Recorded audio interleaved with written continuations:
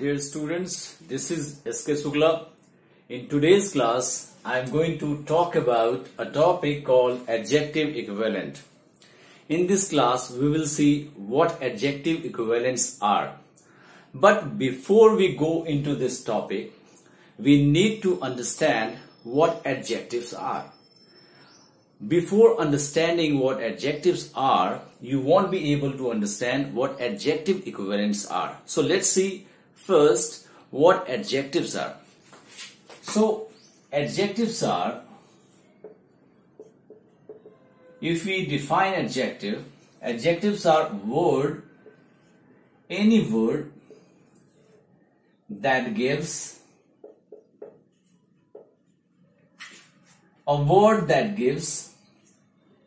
any information about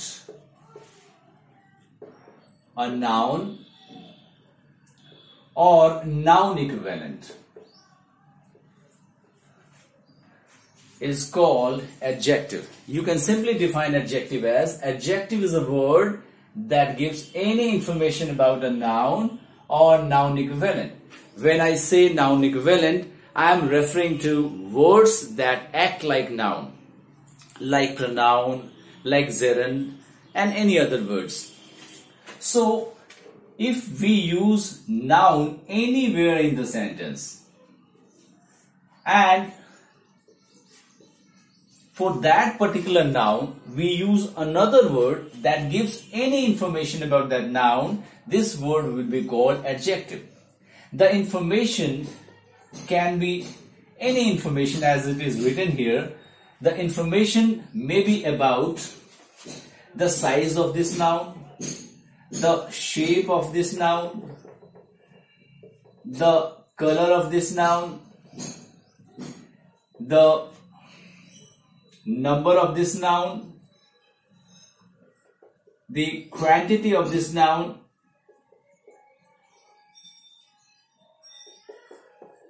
the quality of this noun,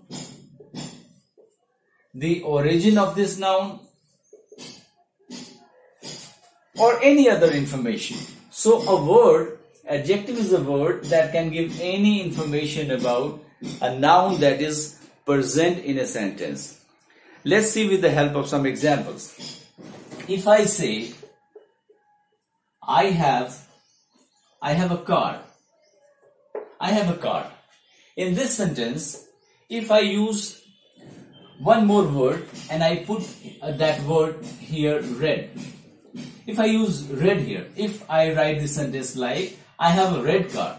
So car is a noun here, and the red is a word that gives some information about this noun. So this can be called adjective. Let's see one more example. Maria likes coffee. And if I put one more word in this sentence, I write this word cold. What this word cold does? This word cold gives some information about this coffee. So coffee is noun here and cold is adjective. I would like to give one more example. An example where I will be using more than one adjective. See, the king was old, the way was long, and the wind was cold. The wind was cold. So in this sentence, I have used more than one adjective.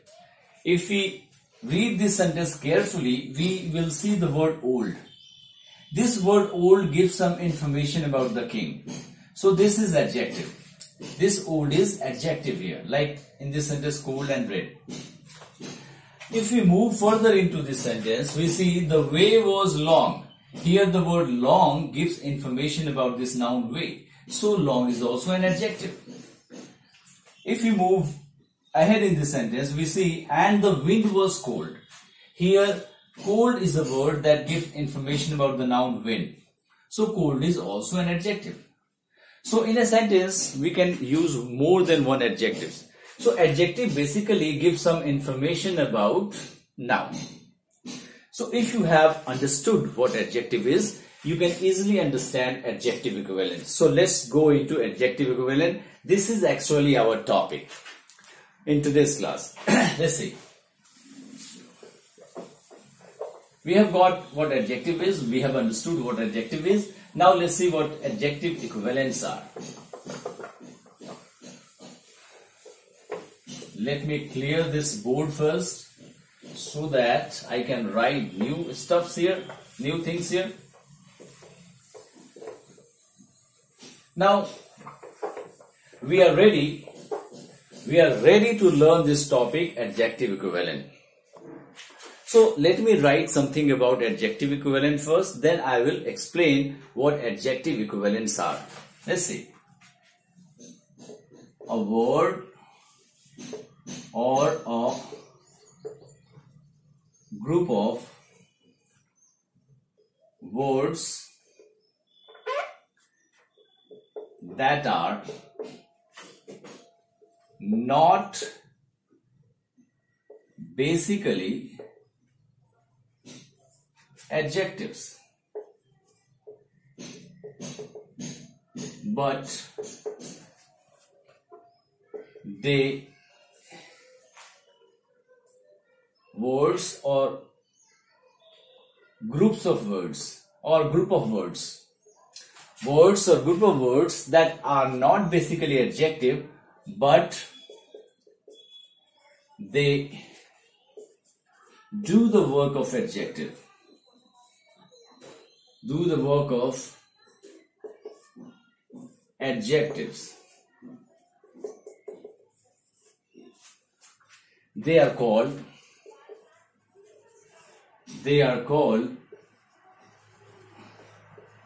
adjective equivalents. Adjective equivalents. So we can simply define adjective equivalents as words. I will not write article A here because I have used plural noun.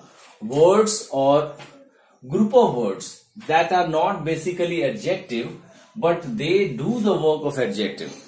If a word which is not actually adjective, or a group of words which is not originally adjective, but they do the work of adjective, they will be referred as adjective equivalents. There are a variety of adjective equivalents in English, and we are going to take a look at them one by one. So I am going to remove this definition, then we will see different categories of adjective equivalents. Let's see. Let's observe and study them one by one. The first category of adjective equivalents. First category of adjective equivalents are noun in apposition.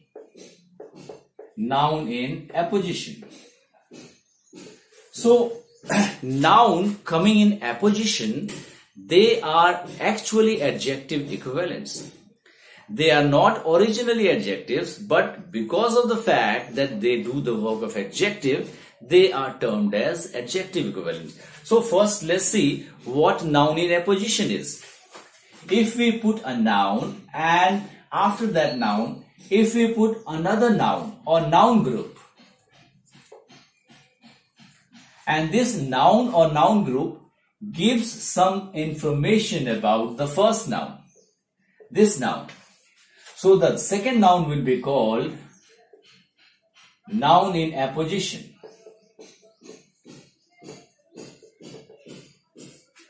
So this second noun or noun group gives some information about the first noun. They can be turned as, these noun in apposition can be turned as adjective equivalent, because they help the second noun or the noun coming in apposition, they help identify the first noun. They identify what kind of information they give. they identify the first noun. Let's see the example. If I write Dhoni and I put a comma here, Dhoni the captain made 50 runs. So in this sentence you can clearly see I have used the noun Dhoni here, and immediately after the noun I have put a comma, and after that comma I have put another noun, the captain. So the second noun coming immediately after the first noun followed by a comma, this noun can be called noun in apposition. Noun in apposition. So this noun in apposition is not originally adjective, but it is doing the work of adjective because it is giving some information about the first noun, Dhoni. I will give some another example. One more example I want to give here in this. Let's see.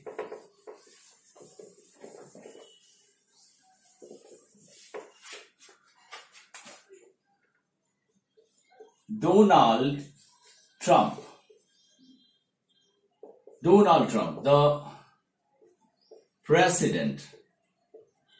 If I want to give some more information, I can write the President of America. Donald Trump, the President of America, has given this statement.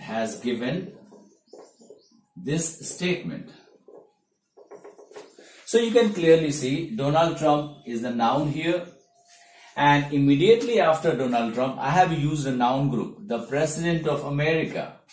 This President of America term is identifying the first noun. This is a noun group, and this noun group is in apposition to the first noun, and it is giving information about the first noun, so doing the work of adjective, and because of the fact it is doing the work of adjective, it can be called adjective equivalent because they are not originally adjective, they are doing the work of adjective. So the first category of adjective equivalents are noun in apposition. Let's see the second category. I hope you have got it. Let's move to the second category of adjective equivalents.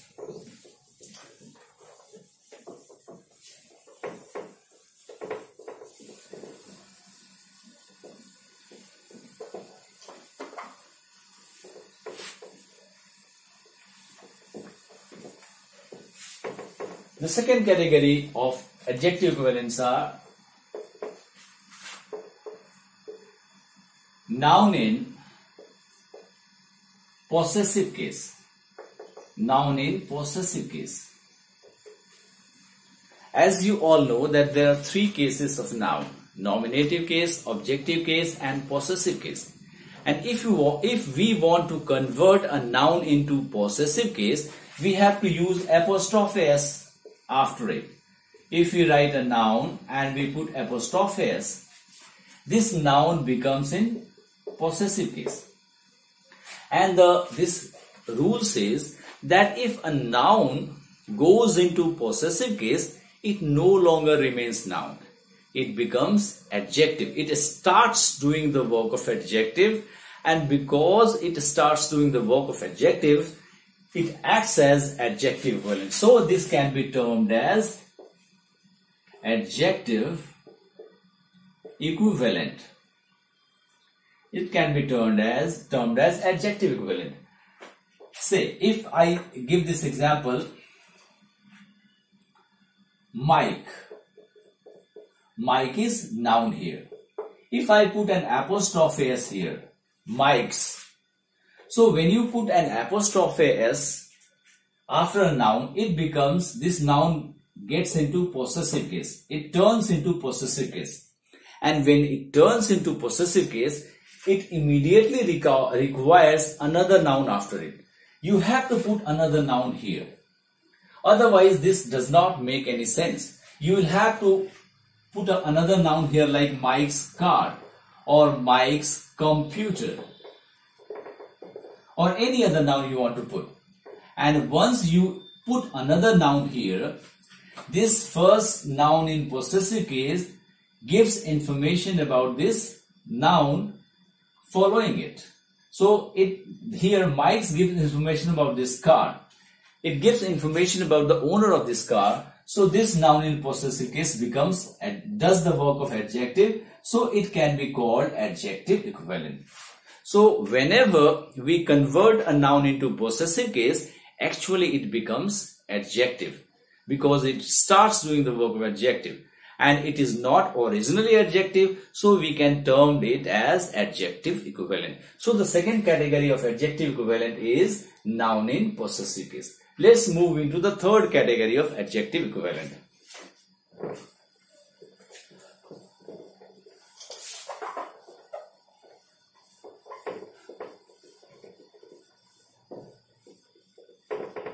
Now come to the third category of adjective equivalents. The third category of adjective equivalents are present participles. Present participles. Present participles are basically a form of verb that ends in ing.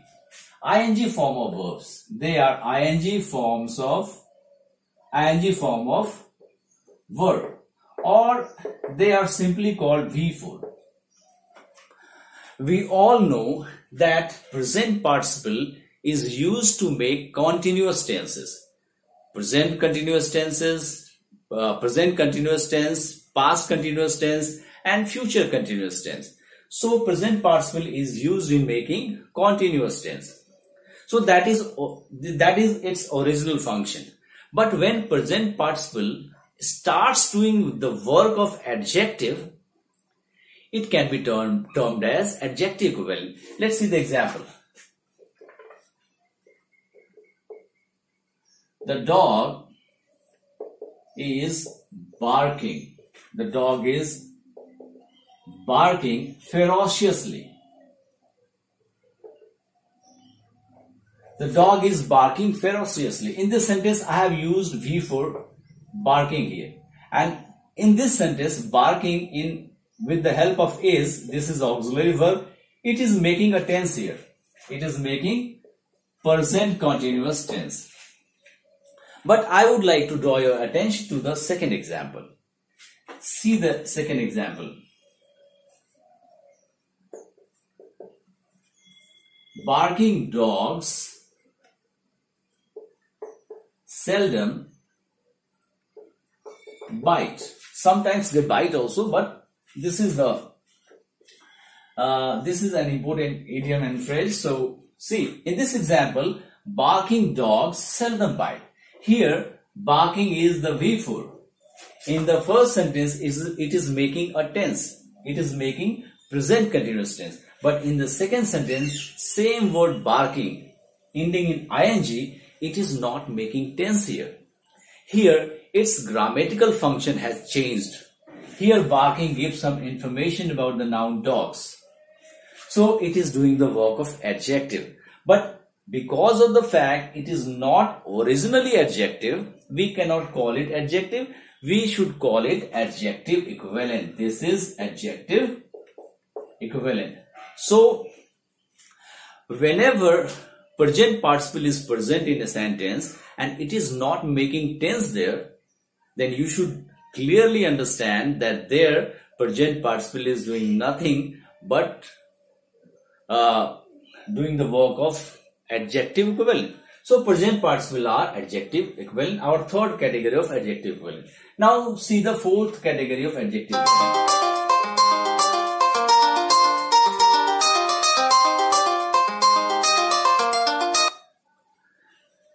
Now let's see the fourth category of adjective equivalence.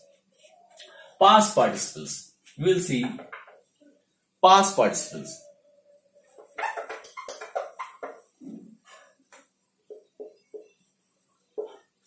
Past participle are the words that end in ed, mostly end in ed, and they are called V3.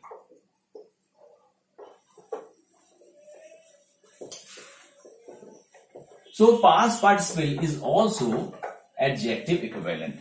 How it is adjective equivalent? Let's see.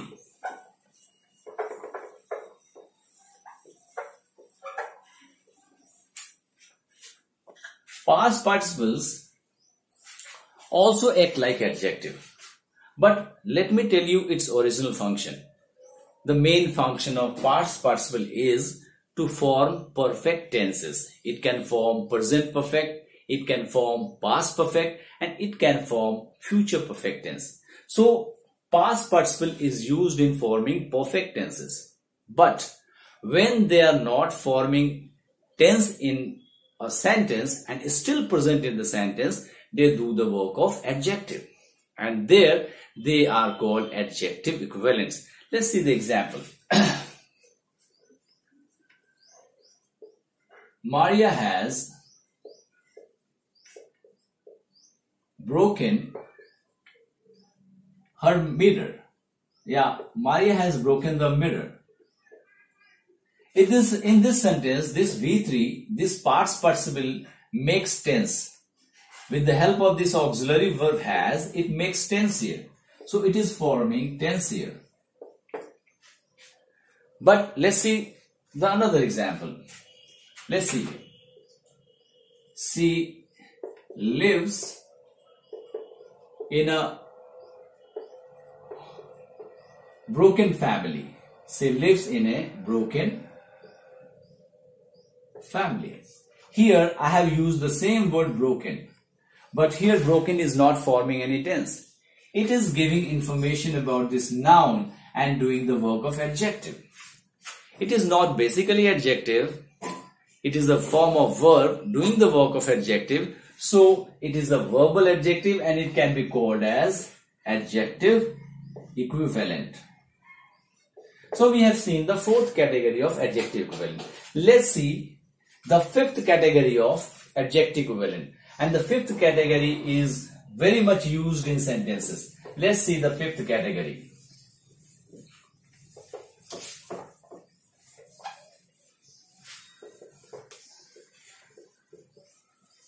And the fifth category of adjective equivalents is the fifth category is prepositional phrase. Prepositional phrase. Sometimes prepositional phrase can act like adjective by giving some information about a noun, and when it does the function of adjective, it can be called adjective equivalent.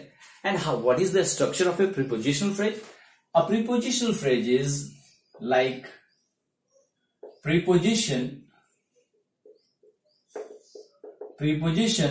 plus noun.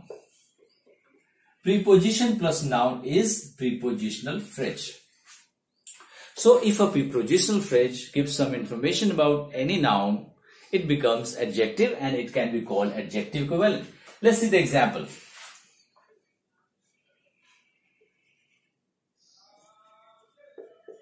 Gold chain.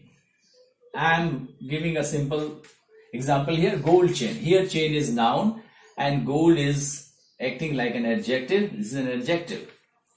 If I write this in another way, if I write a chain of gold,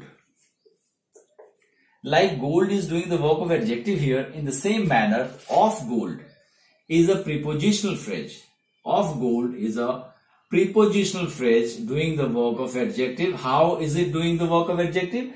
Because here also of gold is giving some information about this noun chain. So of gold is a prepositional phrase doing the work of adjective. So it is it can be called as prepositional. It can be called as a prepositional phrase or adjective equivalent. This is adjective equivalent. Let me give you one more example.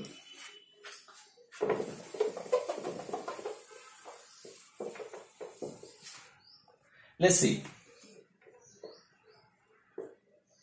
The tall woman in red sari or in jeans.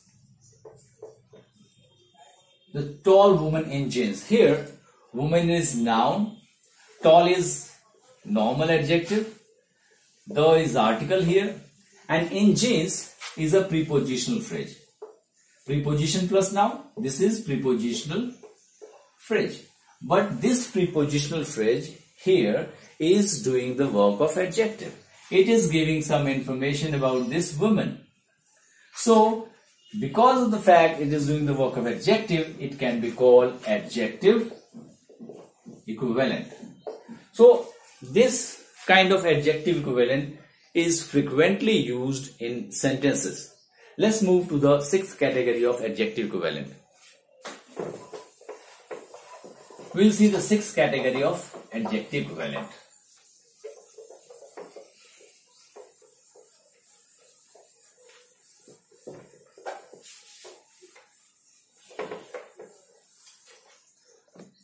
The sixth category of adjective equivalent is past participle clause. Past participle clause. Past participle clause is a clause that starts with past participle. Its structure can be like this: past participle plus other words. If past participle plus other words, if they do the work of adjective, they can also be called adjective equivalent. Let's see the example. The dress made of silk. Here you can clearly see dress is noun here, the is article, and made of silk. It starts with past participle and it is followed by other words. This is past participle plus other words. And made of silk gives information about this dress. So this group of words made of silk starts with past participle. So it can be referred as participle clause. Basically it is a relative clause, but we have removed relative pronoun here, so it looks like past participle clause. So past participle clause can also act like adjective equivalent, like in this sentence. One more example, you can see the books kept on the table.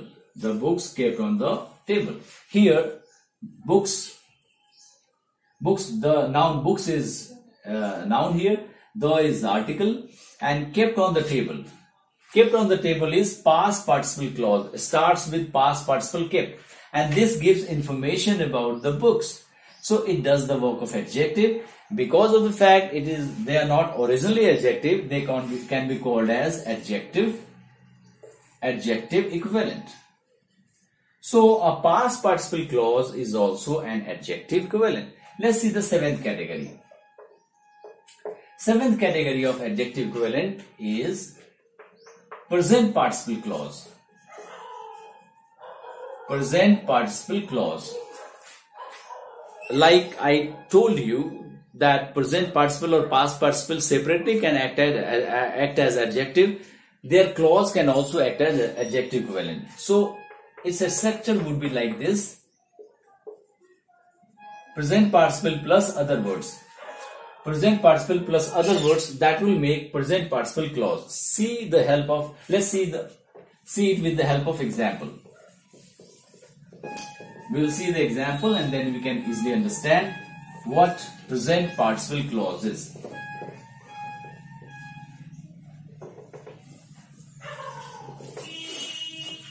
See the example of present participle clause. The man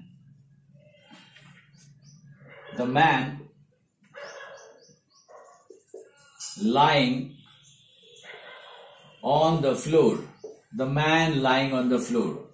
In this example, you can clearly see that man is noun, the is definite article, and lying on the floor is a clause that starts with present participle, and that is why I am calling it present participle clause. It is also a relative clause basically, but relative pronoun has been removed, so I can call it present participle clause.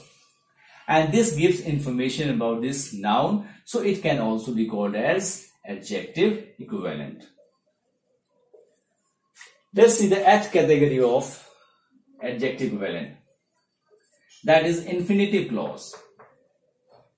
Infinitive clause.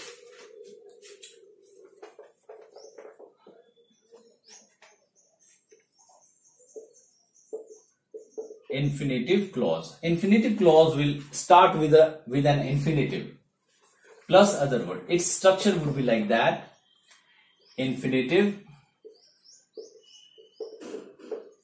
plus other words. So sometimes infinitive clause or infinitive plus other words also do the work of adjective. We can see this in this example. Let's see the example so that we can see infinitive clause.